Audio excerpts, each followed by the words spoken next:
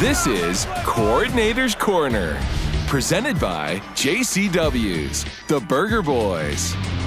We are live at Studio B from BYU Broadcasting in Provo, Utah for Week 5 of Coordinator's Corner with BYU Football. I'm your host, Spencer Linton, wherever and however you're connected. Great to have you with us. Another loaded show today includes an in-depth recap of BYU's first ever Big 12 conference game, a battle of two 3-0 teams, BYU falling short in Lawrence to the Jayhawks 38-27. So with the Cougars now 3-1, Coach Satake and company will work to rebound in their first Big 12 home game when they host Cincinnati this Friday night. Our esteemed guests on today's show are defensive coordinator Jay Hill and offensive coordinator Aaron Roderick. And we kick off today's show with BYU defensive coordinator, safeties coach, and associate head coach Jay Hill. Coach, welcome back to the show. Yeah, good to be with you. All right, how do you, because you've done this for a long time, how do you navigate mentally a frustrating setback and then get right on a short week? What do you do? Well, I think you just abide by the process, right? You show up to work Monday and you get going on Cincinnati this week, and you got to get the players' minds back right. Not all was lost. I mean, everyone wanted to win that game last Saturday, but not all's lost. We're sitting here 3-1. We got a bright future. We got a team coming in here that I feel we can play really good against. We get our own home crowd that we get to play in front of. So there's a lot to look forward to this week. After seeing the film, and I know you've watched it at length on the flight home from Kansas, you waste very little time. You get right at it, and then through the weekend, how would you rate the overall performance of the BYU defense against Kansas? Well, too hot and cold. I thought we played very well in the first half. I mean, we hold one of the top offenses in the Big 12 to 120 yards in the first half. We had 2 opportunities for interceptions. We had the quarterback frustrated. I mean, the preseason Big 12 Player of the Year, the quarterback only had 120 yards passing against us. So there's so many good things we did, but bottom line, a lot to clean up, especially in the second half in the run game. Hey, you got a critical 4th down stop where you turn them over there, and then what most BYU fans thought should have been an interception by Cam Garrett. When you're dealing with a frustrated player like that, what do you say to them? When you too feel like, it probably wasn't a holding call, we should have the ball, but that happens and there's nothing you can do to control it. Well, if we're playing defense the way we want to play in the secondary, I want those guys to be aggressive and I want them to go after the wide receivers. And you're going to get a PI here and there. You're going to get some holding calls here and there if we're doing it the right way. It just happened to be on an interception. What you want, though, when those occur, you want the defense to respond and get out of the drive, and that was their only scoring drive of the first half. Yeah, interestingly enough. You mentioned how pleased you were with the way the defense showed up and especially slowed down Jalen Daniels in the first half. What was the biggest challenge in defending against him in the Kansas offense? Well, he's very good at running the ball. There were a couple times we tried some drop 8 coverage against him, and he's very poised. He just sits back there, holds the ball, pats it, runs around a little bit, and then finally finds a wide receiver to throw it to. And then he throws it well. I mean, you just look at him and his stats he's had over the years. When he plays and he's healthy, he's a great player. That's why he's the preseason Big 12 player, offensive player of the year. And so, anyway, bottom line, I thought we did a lot of good things against him, fell short, and I didn't love the way we responded in the second half. Yeah, and we'll get to the specifics of that. As far as the first half goes, to the credit of BYU as a collective team, you watch that first defensive touchdown happen when Parker gets rocked and Kansas goes in, and BYU responds, and then the defense steps up, and you have a halftime lead after kicking a field goal with all that momentum. So what do you do to try and get the energy right when it happens a second time, especially when your defense has got to go back out there again with a frustrating deficit? Well, one thing I'll say is I think the offense has actually done a phenomenal job of responding to those moments as well, because, you know, they give up the score early and then they went right back on the attack mode, and I thought they played very well the rest of the first half. And like you said, we go into halftime with the lead.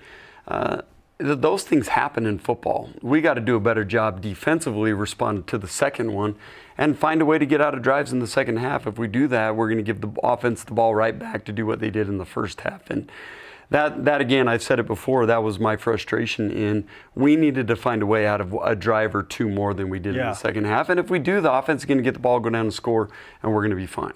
Kansas seemed to find a little bit more success running the ball in the second half specifically. Tyler Batty and A.J. Vongpachan told me after the game that we need to stop the run better, especially in the second half. How do you see that? And did they do something different? Did they make an adjustment, or was it just fatigue and some injuries? How did that all factor? No, I think it was more self-inflicted. We got to fit the counter play better, and then we did not do a good job adjusting to their empty, which is something we do work, and we've been running since the start of fall camp. We got to do a better job adjusting to their empty formation, which they were getting into to try to run the ball.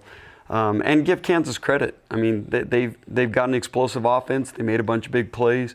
They did a lot of good things in the second half. We need to do a little better job adjusting with them. So if you were to pinpoint the number one lesson that your defense can learn from a game and experience like this as you open up Big 12 play, what would you centralize that message on? Just, there's going to be ups and downs in a game. You got to stay the course. There were ups and downs in the first half. We stayed the course. We held them to 120 yards. If we do the same thing in the second half, we're going to win that game. And we didn't. So you can't let frustration set in. You can't try to start making things up. And I felt like we did that, myself included. We tried to, in our adjustments, we tried to make some things up that we shouldn't have, and just stay the course. It's a long game. I'm guessing you probably already answered this question, because my follow-up is, what are you going to say to your guys today when you really get into the details with them and address a new week with Cincinnati approaching? Well, I think we're sitting in a good spot. We're 3-1. We've played good football. We beat a really, really good Arkansas team that we saw go into LSU and almost win on the road in the SEC. We were right there in the first half, even with the mistakes we made on beating a good Kansas team on back-to-back road games, Power 5 road games. So not all's lost. We got to stay the course. It's a long season. Hardly anybody goes undefeated. Let's take what we just went through, take the adversity, learn from it, grow from it, and let it make us stronger.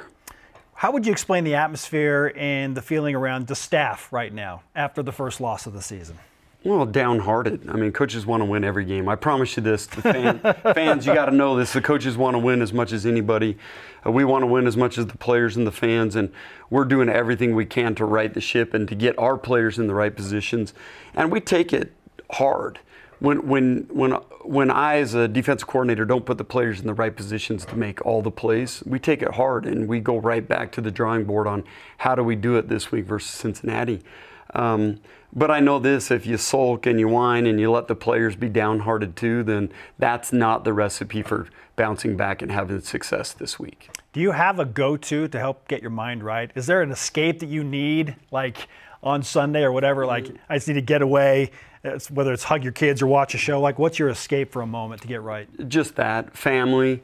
You know, when you hang out with your wife and kids, it puts everything right back in perspective for us, because you want to, right? You want to be mad and you want to pout and whine for a little bit, but the reality is their life goes on, your family's life goes on, the players' lives go on, and not all's lost. As much as you want to put on every single game, the bottom line, if you act in the way we're talking about, you're not going to bounce back and win this week, and we got to move on. Players need to move on.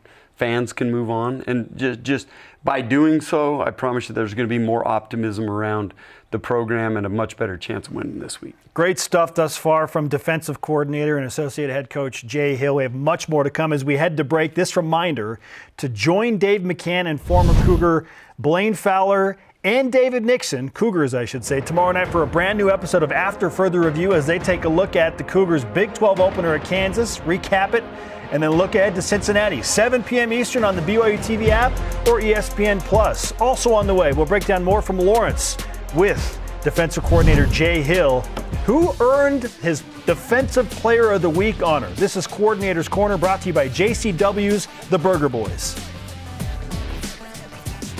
A 3-step, now a 5-step, a deeper drop, pressure in on Daniels, and he is going down! A huge loss on the play, Ben Bywater. They showed the celebration twice because it was so nice from Ben Bywater. We'll get an update on his status in just a little bit. He went down with a little bit of an injury. Jay Hill is with us as we look back on BYU's trip to Kansas, the defensive coordinator here. And you and I were just talking during the break about the increased parity of college football overall. You brought up Arkansas just about going to LSU and winning that game and I mean, taking it down to the wire. Why do you feel like there's such great parity in college football? Because to me, it didn't used to be this way. You used to have your juggernauts and then the rest, but it feels like every game is tough. Well, I think the recruiting process has changed a little bit. I think there's more mistakes made in recruiting now than ever before, just because it's so much more accelerated than it used to be 10 years ago. The transfer portals change things where you can lose a spot, and instead of having to go through the growing pains, if you do a good job in the transfer portal, you can, get some quick fixes. I think that's add to some parity. And then the reality, I think kids are just figuring out across the country that, I can play with the big boys, and there's more and more teams doing that. How do you feel like the newcomers and the transfers for BYU football? I know you already mentioned A.J. Vongpachan, among others, have competed for this BYU defense thus far. Well, if you look at the transfers we took, we got a bunch of starters. Jackson Cravens has played great, and A.J. Vongpachan's played great. Eddie Heckard, Cam Garrett, those guys have played outstanding. Isaiah Banya's now started a bunch of games. So if you look at the transfers we took, those guys have solidified a lot of things and have played good football for us. And it'll be interesting going forward to see how the transfer portal continues to evolve. Yeah, fascinating stuff with Jay Hill. I mentioned Ben Bywater. We showed his sack out of the break. He's such an instrumental part of your defense. Goes down with what looked like a right shoulder injury. And I know you can't address specifics, but at this point, what can you tell us about Ben's status and his availability moving forward? Well, obviously, phenomenal player, and the fans will get to know him as a stalwart just within the defense and everything that he's done. When these injuries occur, you let the medical staff just take over, assess what's going on. We do MRIs and those kind of things, and that will usually take place today, tomorrow.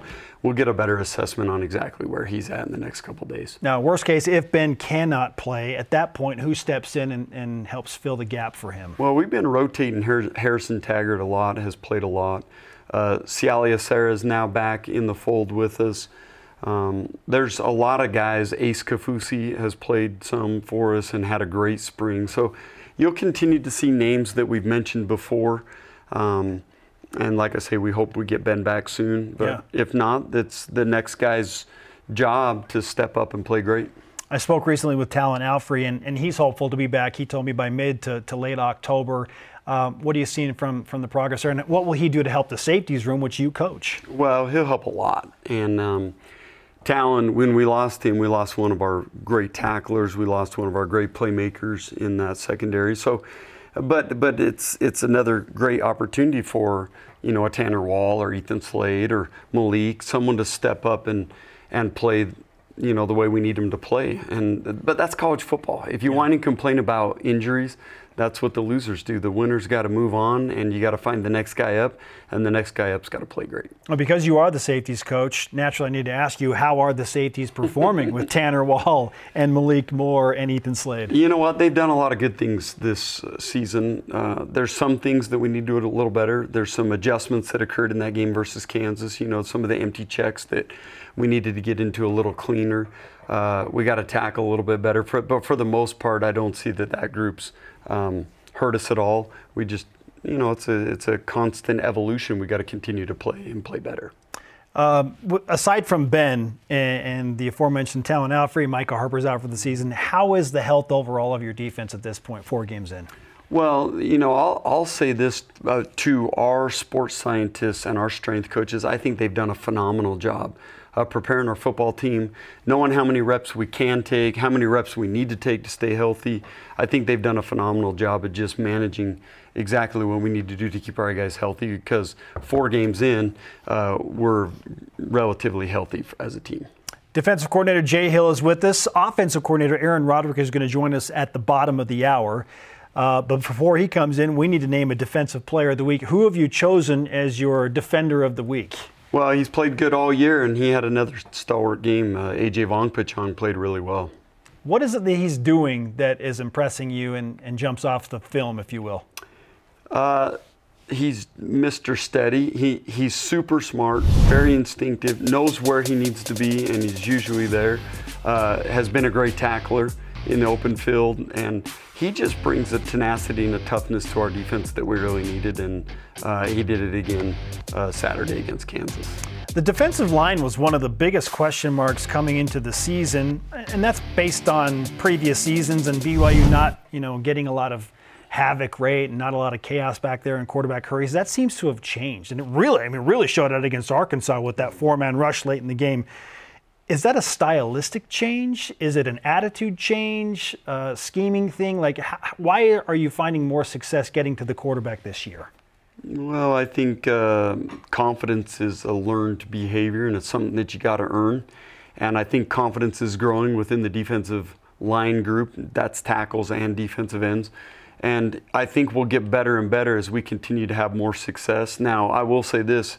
When we bring 3- and 4-man pressures, we still need to get after the quarterback a little bit better than we are.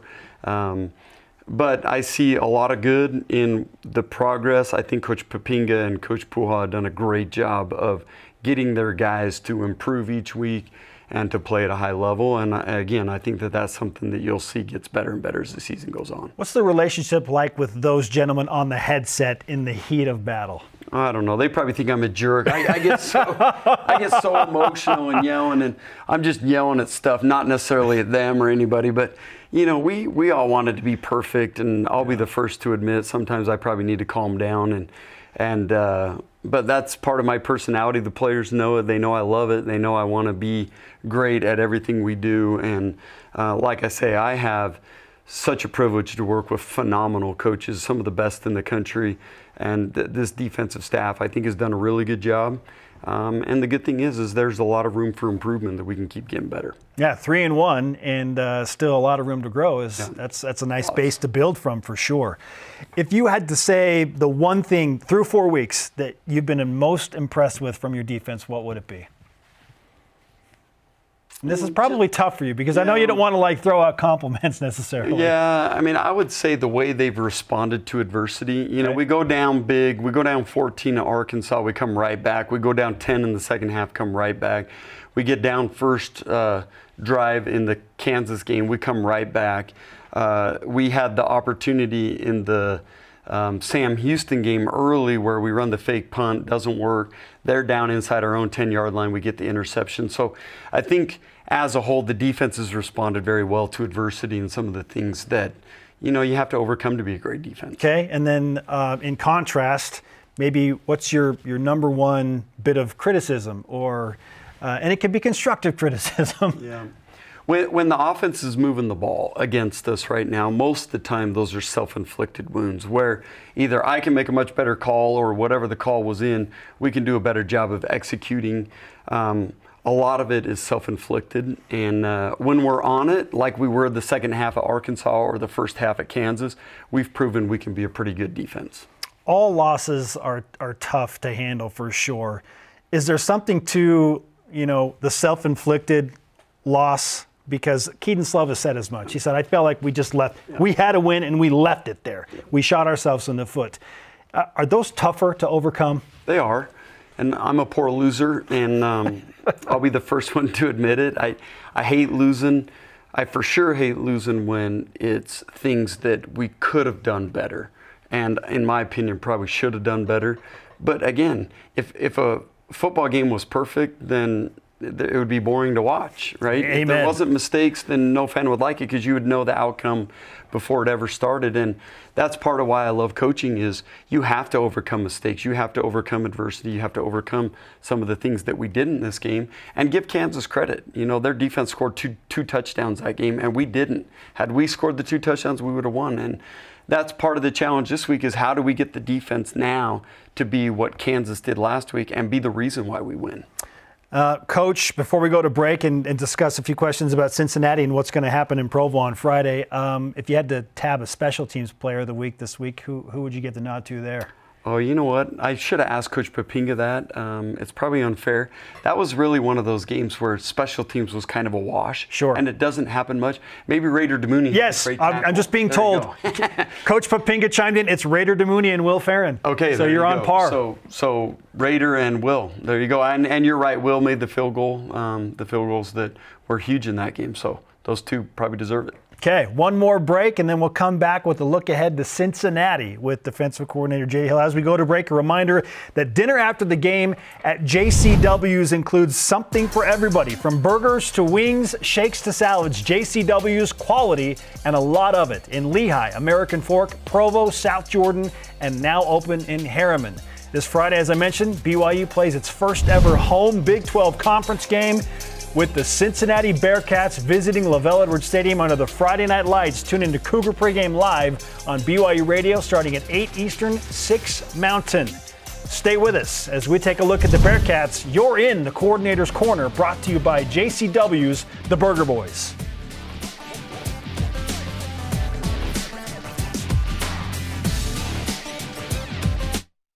Coordinator's Corner on BYUtv is brought to you by JCW's The Burger Boys. You're in the Coordinator's Corner, brought to you by JCW's The Burger Boys. This is our final segment with BYU defensive coordinator and safeties coach and associate head coach Jay Hill. This segment presented by Intermountain Health, official medical provider for BYU athletics. Let's head to Cincinnati now. We're on to Cincinnati, in the words of Bill Belichick, coach. We're on to Cincinnati. We're putting Kansas to bed now. What do you know about Cincinnati's offense at this point? Well, I think it's very similar to Kansas. They'll spread you out, and the quarterback is a very good athlete. He can run all over the place. I like the running backs. Number 8, the wide receiver, is very good. He played last year at the University of Florida, and I think he had 36, 38 catches for Florida last year.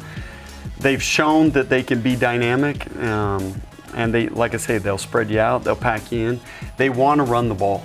For them to be the most effective, they want to run it.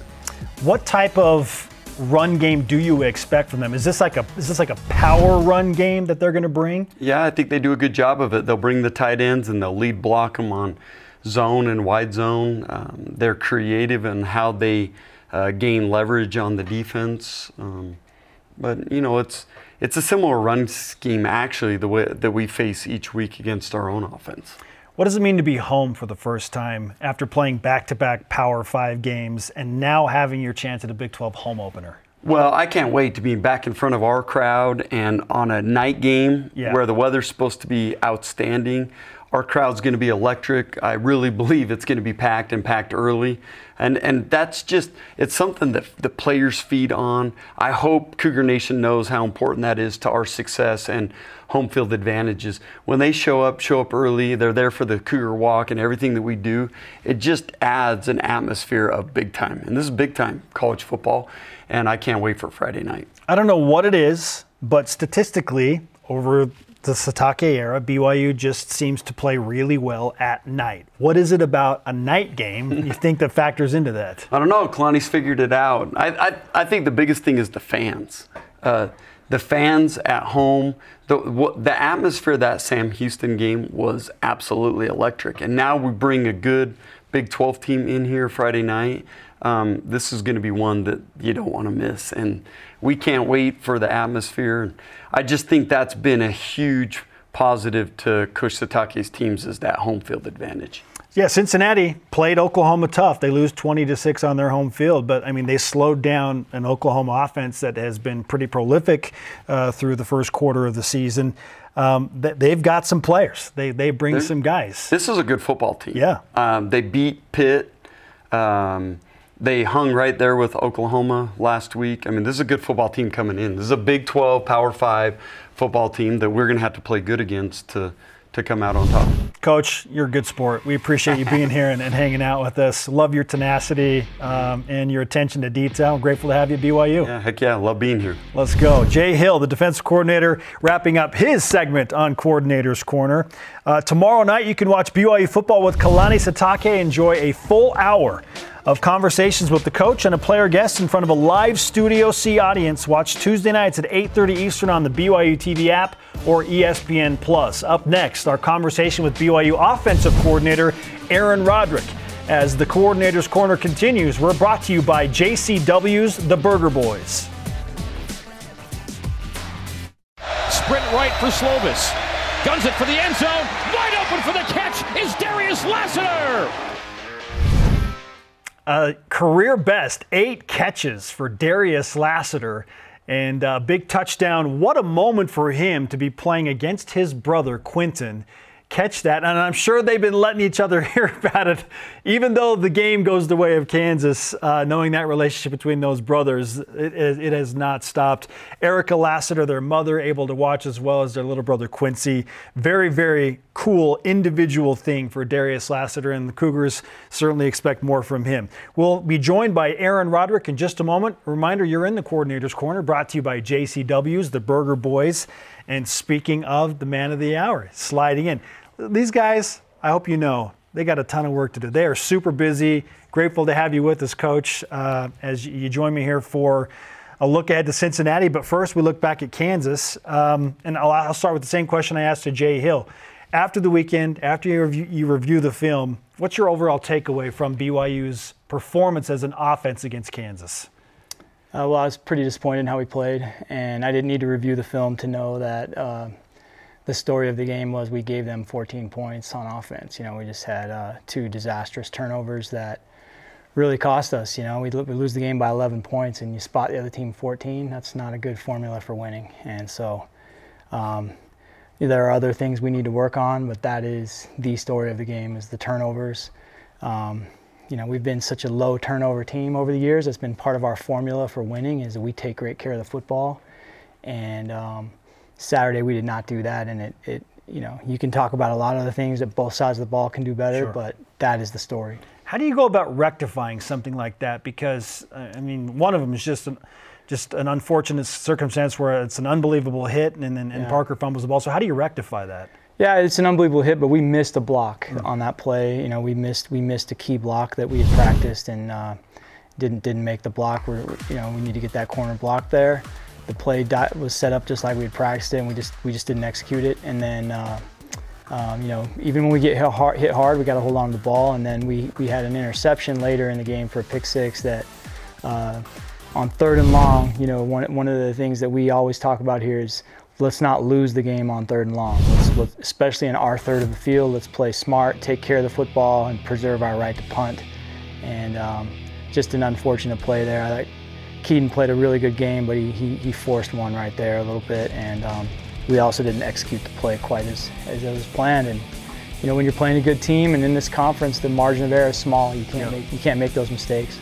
It's hard not to feel like if just take away one of those defensive touchdowns, and maybe we're having a very different conversation. Very true. We weathered the storm. The first turnover was, you know, obviously we don't want to have that happen, but we weathered it and we got back in. We actually got the lead. Our team has shown a lot of resilience in the last couple of games where we've gotten down and we'll battle back. And so I'm really proud of our team for that. We've got some competitors that don't back down from a challenge, and we don't fold when we get behind or anything like that. But yeah, you can't make another one of those in a game, you know, against a team that's well coached. And in these Big 12 games, everybody's going to be squared away, and so you just can't afford to make those types of mistakes.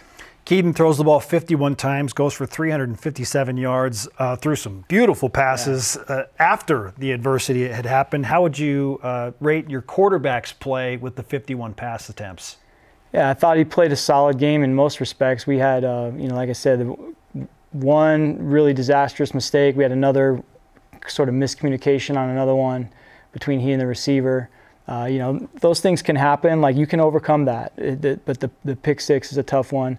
The other part of the problem is we don't want to throw 51 passes. You know, we'd like to be 35-40 and get some more production out of our run game. And it got to a situation where we were struggling to run the ball, and so we had to throw it 51 times. And if you throw 51 passes, there's a good chance there's going to be an interception or two in there somewhere. You know, that's why we'd rather get more balance going with our run game and our passing game, complementing each other, and then that's a formula for being able to take better care of the football. You're less predictable. The defense isn't pinning their ears back, and you're not getting all their junk coverages and stuff. They have to defend the run, and we need to fix that too. Offensive coordinator and quarterbacks coach Aaron Roderick is with us on the Coordinator's Corner. Let's stay with that run game topic. Was it something that Kansas was doing that was giving you a hard time, or do you feel like this is self-inflicted in the run game? It's a little bit of both. I mean, you got to give them credit. They're a good team and they're well coached and they played hard. I think we need to play better though. We need to block better as a unit. At all positions, we need to be better blockers. We need to run where we're supposed to run and break tackles, and we need to block better as a unit. Where too many missed blocks on the perimeter. Obviously our offensive line gets the most of the attention, and they need to play better as well. Tight ends need to play better. We need to be better blockers. Where do you begin as a staff in team meetings and preparation to rectify something like that? Where does it begin? Well, it begins with the personal accountability. Everyone needs to recognize their role in it. The run game is an 11-man deal.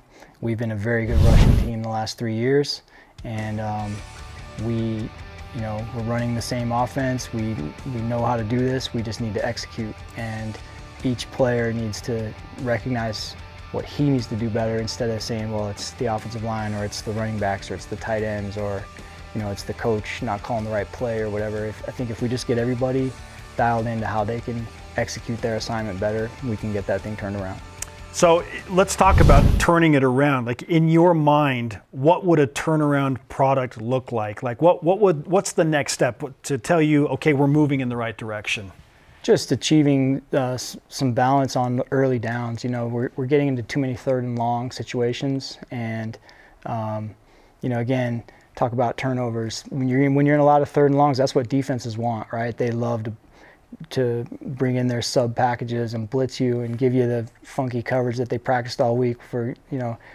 But when you're in 3rd and 2, 3rd and 3, 3rd and 1, those situations, now it's advantage to the offense, and so we need to have some success running the ball on early downs, and so that'd be a start. Not even talking about explosive runs or long touchdown runs right now. Just need to get some consistency at some early down run plays, and we will fix it. We're working on it right now, and it's an issue that we need to address for sure.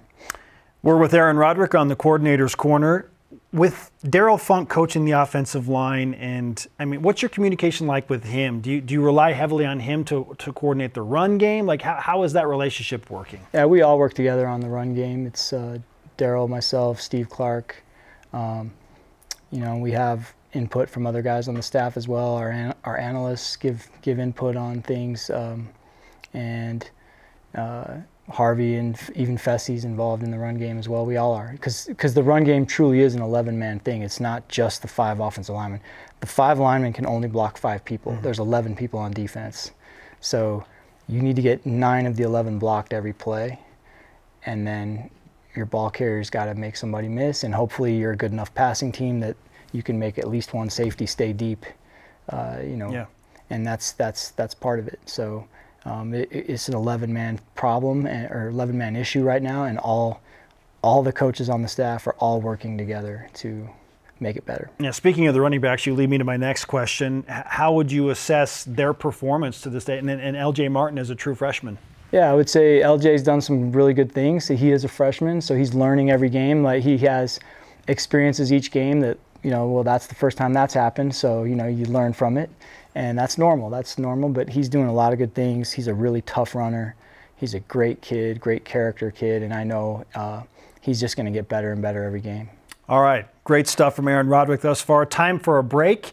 As we step away for a moment, this reminder that you can get ready for Friday night's clash between new Big 12 foes BYU and Cincinnati with BYU Sports Nation Game Days expanded 2-hour pregame coverage at 8 p.m. Eastern, 6 Mountain Time, live on BYUtv. When we come back, more with A-Rod as he takes us through the second half in Lawrence, and we'll get to the Offensive Player of the Week nomination as the Coordinator's Corner continues. Brought to you by JCW's The Burger Boys. Back with more right after this. Coordinator's Corner on BYUtv is brought to you by JCW's The Burger Boys. Siegfried and Jensen, helping Utah families for over 30 years. And by Smith's, low prices, market fresh. We are live in Studio B with the Coordinator's Corner, reviewing BYU's Big 12 opener at Kansas last Saturday afternoon with BYU offensive coordinator and quarterbacks coach Aaron Roderick. And Coach, we were talking about it during the break. We'll go right to the illegal touching penalty, because after review, It didn't look like BYU had actually committed the penalty. So walk us through what happened there and why BYU was called for it again. Well, they told us that Keelan Marion covered up the tight end, but on video he didn't. And also you can see him confirming with the ref. He points to her, says, "I'm off." She tells him he's off. But the official on Kansas sideline all the way across the field called the penalty on us. And even though Keelan had done what we coached, he had confirmed it with the official next to him. So tough call. That was a tough break. When I look at the video, it looks to me like we're in a legal formation, and I don't agree with it, but it's a tough one that, it just one of those things. We got to just do a better job of not even making it close, I guess. We want to crowd the ball, but can't make it close. How do you not let something like that frustrate your guys and the staff? It's just part of the game, that some days when it rains it pours, and you just got to play through it. And and that's one of the challenges of this week is, hey, we're 3-1.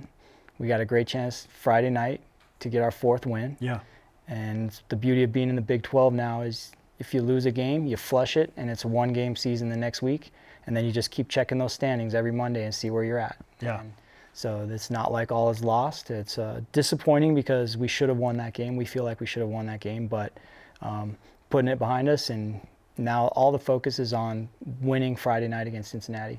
I spoke with Jay Hill about this because it is a game that you feel like you left on the field. And those are the words of Keaton Slovis. He's like, we left a win on the field. Like, we shot ourselves in the foot. For you, are those tougher to get over? For sure, yeah. I mean, when you go out there and give it your all and play, plays, at least close to your potential, and you lose and you put it all out there, we're all competitors. We all want to win, but sometimes that happens. But it's disappointing when it's so many self-inflicted things. And Saturday, Kansas is a good football team, but we feel like we beat ourselves in a lot of ways. Well, you had a number of pass catchers do some great things. Isaac Rex was very busy. He was targeted 13 times. He had 7 catches. Darius Lassiter had a career-high 8 catches. Keelan Marion did some great things. What'd you like from your pass catchers and your route runners on Saturday? Yeah, one of the positives right now of our offense is we're explosive. We can throw the ball down the field. We're making a lot of plays in the passing game. Our pass protection has been very solid. The few times that we've had issues have been, again, when we're putting ourselves in 3rd and long situations. But even those, we've converted a good number of 3rd and longs.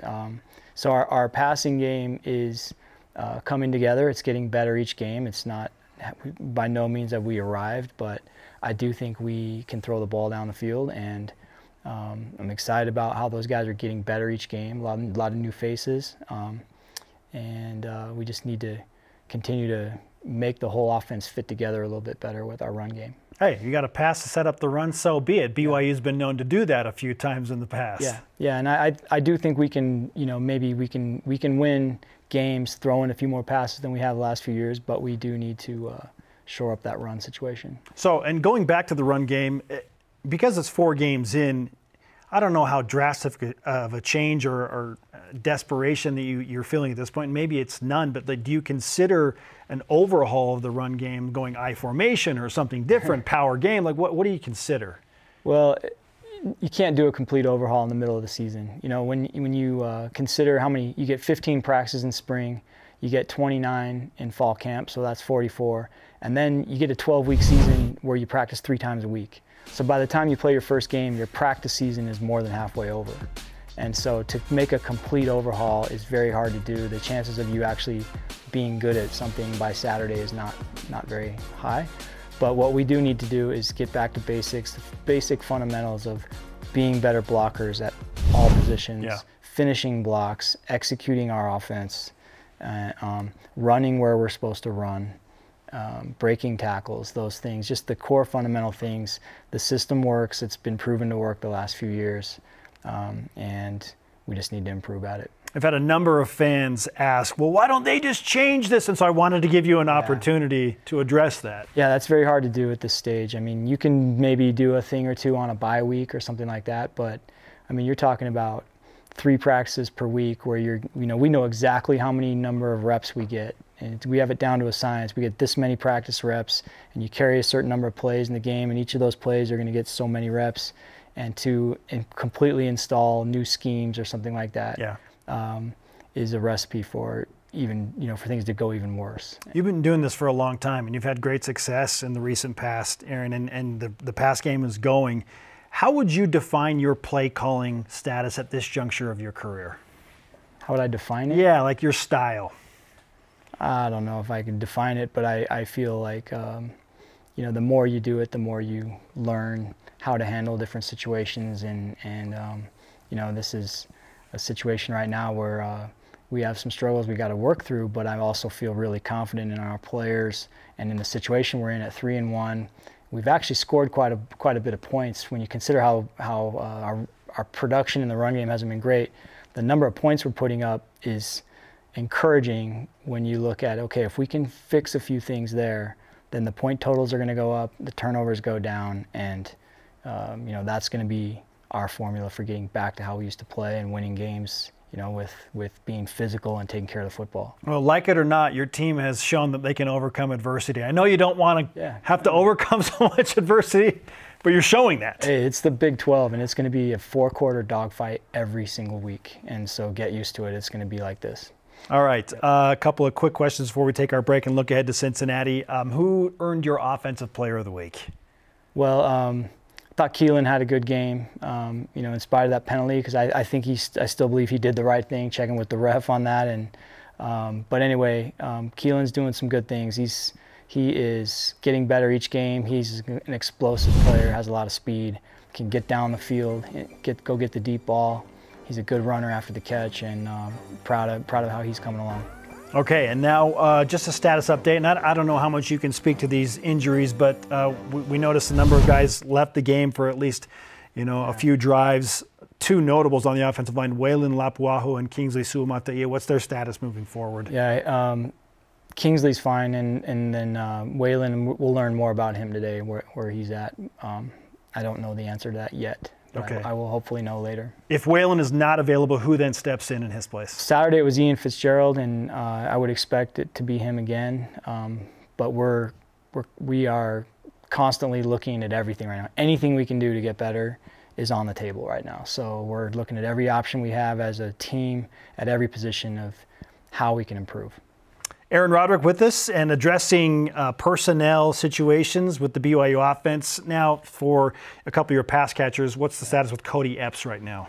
Didn't play against Kansas. Same thing. Just he's still working through some stuff. He's just not quite 100%. And so he made the trip. He warmed up for the game and ended up not being able to go. And it's he's frustrated. We're frustrated. That's really all I can say about it right now. Sure. I did want to mention though, Kingsley did play his best game of the year Saturday. He played. He was out for 15, 20 plays, something like that. But came back in. He played very, very well. He had a really solid game and could have named him the player of the game. Okay.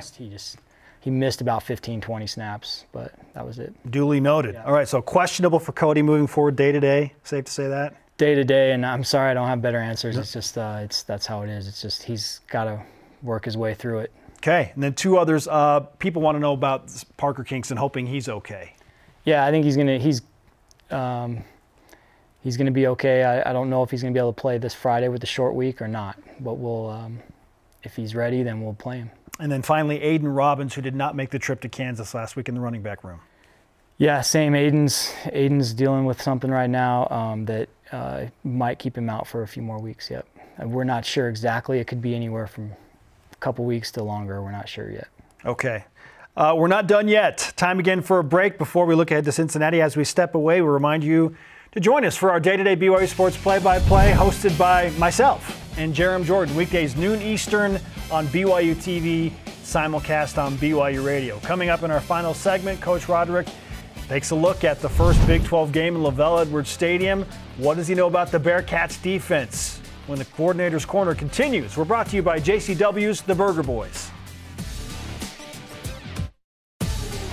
You're in the Coordinator's Corner, brought to you by JCW's The Burger Boys. When BYU kicks off against Cincinnati under the Friday night lights of LaVell Edwards Stadium, it will be just the third ever meeting between the two teams. The first happening 8 years ago when BYU welcomed Cincinnati to Provo and took care of business with a 38-24 win. A year later, BYU traveled to Cincinnati, winning that game 20-3, but this time it's within the Big 12 Conference. A little bit different this time around, Coach, as you take a look at Cincinnati, and you both are looking for your first Big 12 win. What jumps off the page or the screen when you watch Cincinnati play football? Their defensive line is outstanding, starting with their nose guard. I think his last name is Corleone. Yep, Dante. I don't know if it's Corleone or Corleone, but he is one heck of a player. Their whole defensive front is outstanding. This is the best defense we've played up to this point this season. They are disruptive, very physical and fast, and we have our work cut out for us. Yeah, they do have 2 losses, but again, it hasn't really been the defense. Their offense has had some struggles getting going. Teams have not been able to run the ball on them. Oklahoma really struggled to run the ball on them. I think the only success they really had was a 3rd and long run play where they kind of caught them off guard. They were dropping into pass coverage and a couple of quarterback runs, but they did a really nice job stopping Oklahoma in the run and kind of making them one-dimensional. And so, yeah, it's going to be a real challenge, but we're excited for it. Yeah, I mean, based on our conversations and what you said and what they're going to bring to the table, this is quite the challenge for your offense and the run game specifically against Cincinnati. Yeah, this is what you play for, though. It's a conference game. It's a home game with our fans, you know, in our stadium. This is why you play. I mean, a little adversity is good for you. You know, we're looking forward to it. We're 3-1, trying to get our 4th win, and it's a 1-game season, just trying to win Friday night. What is it about night games and BYU? Because in the Satake era, statistically speaking, BYU wins a ton of football games. What is it about the night scenario that's working so well for BYU? I just think we have great fans. You know, they really are the 12th player, you know, on the field for us. And, you know, when we get that energy in that stadium behind our team and the other team feels it working against them. And I just think about all the crowd noise causing penalties, you know, on our opponents over the years. You know, there's been many times where our home crowd has either given us a boost or made it difficult on the opponent. Well, Coach, we appreciate you spending some time with us this week. And on a short week, I guess we'll finish with this. Toughest part of preparing for a short week in a Friday night game? Just very limited practice reps. You know, you have to get healthy again from a physical game Saturday, so you don't want to hit too much. You can't have too much contact. You have one less day, so it's a matter of trying to get a game plan in with less practice reps and trying to be fresh and fast Friday night. So I'm guessing maybe Bloody Tuesday, which is what a Tuesday practice might not be as bloody this week? Bloody Tuesday is probably not quite as bloody. Yeah.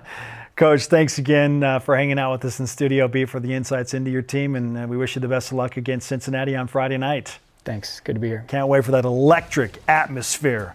Okay, that'll do it for the Coordinator's Corner. As always, thanks to the fabulous coaches that stopped by in studio to answer the tough questions. Today was Coach Hill and Coach Roderick. For now, I'm Spencer Linton. We'll see you next week. The Cougars taking on the Bearcats on Friday night. See you next time.